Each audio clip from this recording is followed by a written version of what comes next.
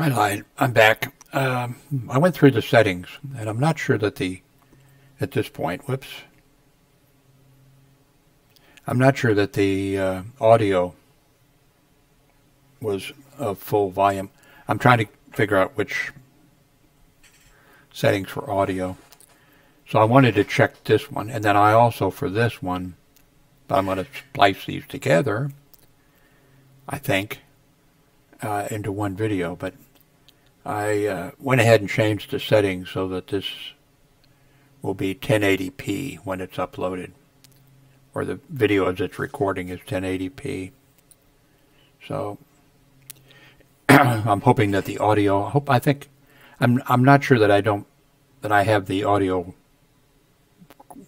Looks like there's different settings in the audio here for things. Instead of having one settings for all audio, you have a choice, which I guess is reasonable because you want to be able to have audio from perhaps a game you're playing, but you don't want it to be overpowering, and you want to have, the voice here. So anyway, I'm not sure what I haven't checked it first. In fact, I'm just going to splice them together and upload it. So anyway, I'm working on things. Haven't had breakfast yet. Haven't had my morning meds yet. I think I filled these containers wrong. I normally have more pills than these. God. It's supposed to be overflowing with pills, and I have one for each day. I've showed, well, you'd never find it, but I did a couple videos on it in the past. Pill container, which I thought was a great idea. And I'm not so sure, because now I do it like a week at a time. And of course the meds are there, and then when you take it, you put it in the container, and then you know that, but it's a pain. I mean, just doing a week's not bad, but doing an entire month, putting them in these little containers is a pain. But anyway, thank you very much for watching. Hello, Jim Howard here in Fort Worth, Texas. Today's date, it is February 4th of 2020. Started to say 2019. As you can see, if you were watching my video yesterday I was running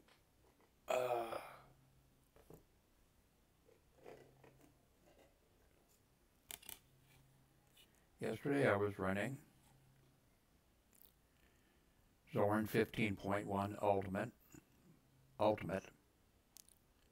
I installed it yesterday. It costs $40, by the way, if you download this version. You can download for free a couple other versions, and then you could add all of the audio, visual, graphics to it. But Ubuntu I downloaded this. In fact, I downloaded it at the same time I downloaded the other, but paid $40 for the other. This is free. Ubuntu Studio 19.1. And I messed up again as usual. What thinking? When I installed the my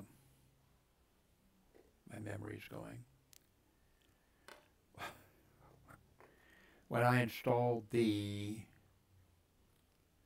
Zorin, I did it correctly, and I disconnected my 4 terabyte USB 3.0, and so, I installed Zorin. I didn't try to leave Windows on or anything, I just formatted everything. Okay, because Zorin was what I was going to use yesterday. yesterday morning.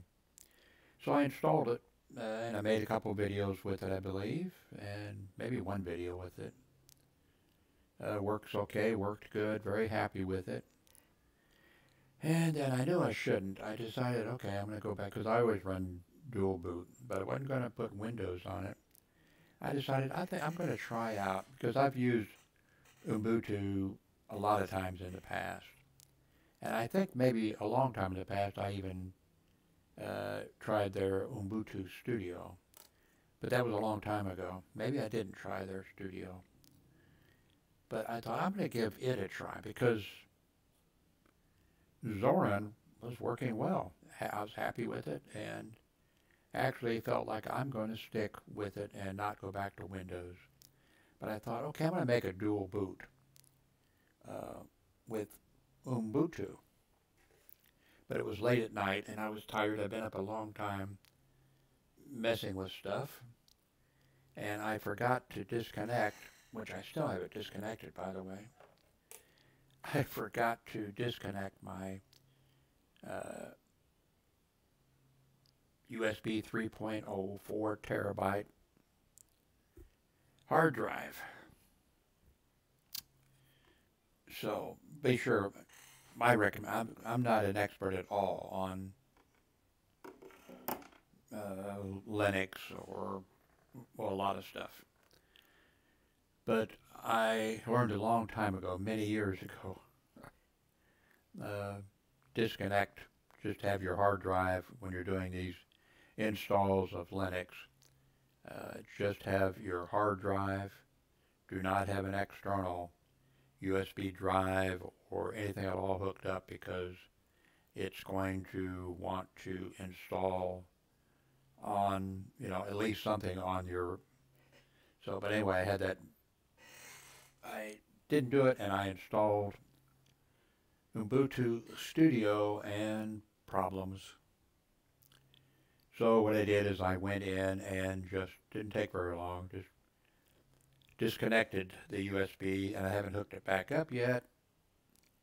And then I just installed Ubuntu Studio, and formatted the entire hard drive on my computer.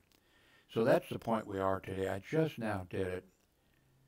By the way, this is a 4K monitor, but I very rarely ever use it in 4K. I've mentioned this many times. But both times, of course, or both of these installs of Linux, when it starts up, it kicks into 4K mode. Now, of course, you can go in right away, which I did do, and get back to 1080p mode. But that's, you're kind of straining there in the beginning, looking at the stuff as it's being installed. Because I have, of course, a number of, I don't know how many, 3 or 4 at least. I could just hook up a 1080 monitor, but this looks so good. This Ubuntu Studio, the design of it and everything. I might just give the 4K a run again and see how that works out for me. But right now I got it in 1080 mode. By the way, I wondered if in the Zorin, because it came with OBS, which as you can see is 0.0.1 very beginning, but it appears to be working.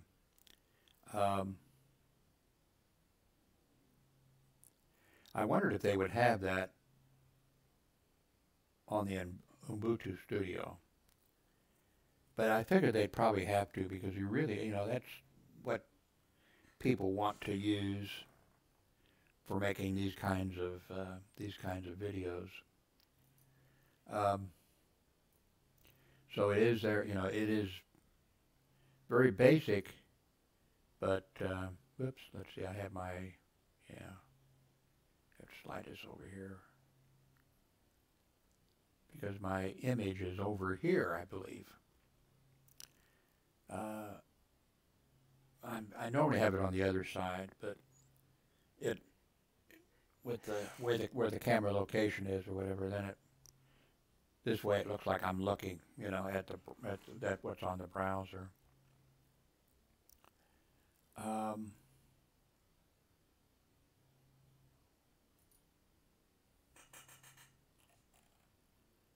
You all know what I'm doing because I always pop up so we know in a time frame or whatever. Because if you're looking at this video a year from now, see, I started in 2005 here on YouTube, but in a year or 2 years or 5 years or 10 years from now, if you happen to pull up a video of mine, you'll have an idea a little bit of oh yeah, that was back when such and such happened or whatever. But see, tonight is Tuesday. So I think the State of the Union address is, I think the President's State of the Union address is, I believe, tonight. Anyway, the Iowa caucus messed up apparently big time. I haven't read all this, but apparently some Democratic organization, I don't think it's like a company set up to, you know, contract or whatever with other, and it just happens to be that, you know, it is a Democratic, I believe, company. Not politically, but it's, you know, that's what they were going to, so this company designed, you know, all this way of, I guess, doing stuff using computers or entering information in computers and that kind of stuff. And I guess it just kind of messed up. I think who cares, I mean, in a way, but I think the news media, all of the news media, is really upset and pissed because last night I happened to use echo. I use the other word though, but to listen a little bit to CNN's audio, and they were saying we're going to get the results and the, you know, we're going to get the results here, and you know, their final results should be coming, and then the final results didn't come and haven't been announced apparently yet. So the news media is pissed, you know, I'm sure. But Iowa doing this first, you know, Iowa's always been for me, and for a lot of other people,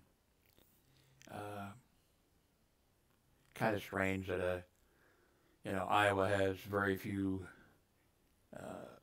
blacks in it, in the state, and I don't know, there may be the states that have fewer, but I mean, it's just not. Of course, I guess we'd like to have our first one be Massachusetts, which is a Democratic, you know, very Democratic state. But anyway, it just seemed like that Iowa's always been a pain in the butt for this type of situation. But they want to be first because they get all the candidates going up there and whatever. But anyway, so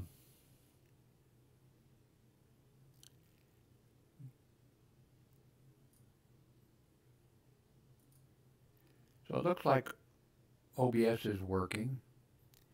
So I want to try these other, it looks like my audio is working. It appears to be.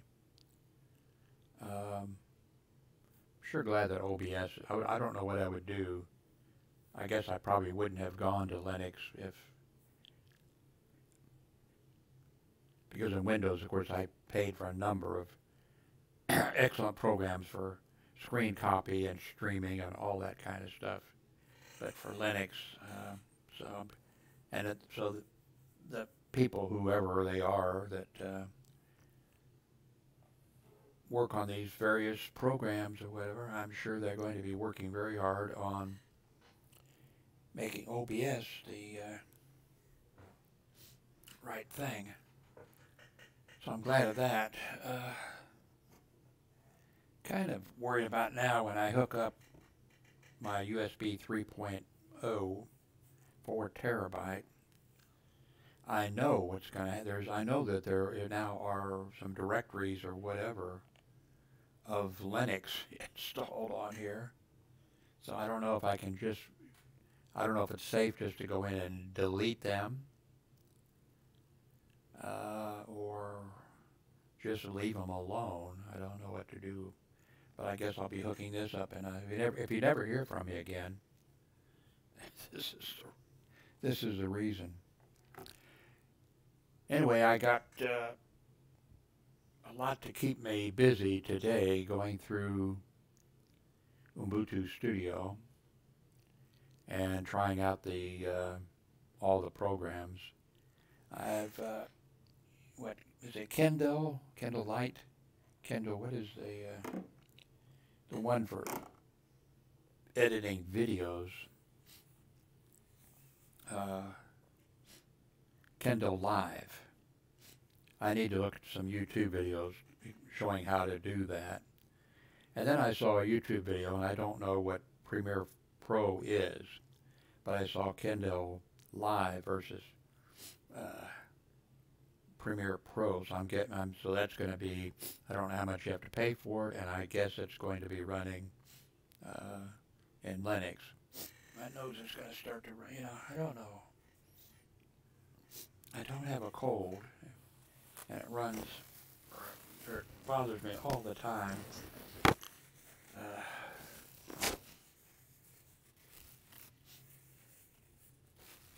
I think this video is going to be rendered because I didn't go in and change it. I ran the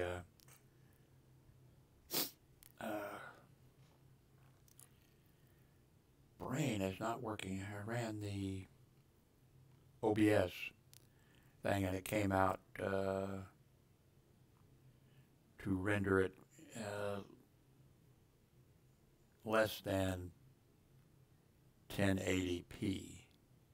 So, it runs it and tells you, okay, here's what you should use. But I always use at 1080p as what it's going to be recorded at and saved and, rendered at. So that's one thing I'll need to go into and mess with. Do appreciate it very much you watching, and I'll upload this to YouTube, and we'll see what it looks like. And then today I'll be let's see, down here at the bottom, it's CPU usage is 17.8%, 60 frames a second. So thank you very much for watching.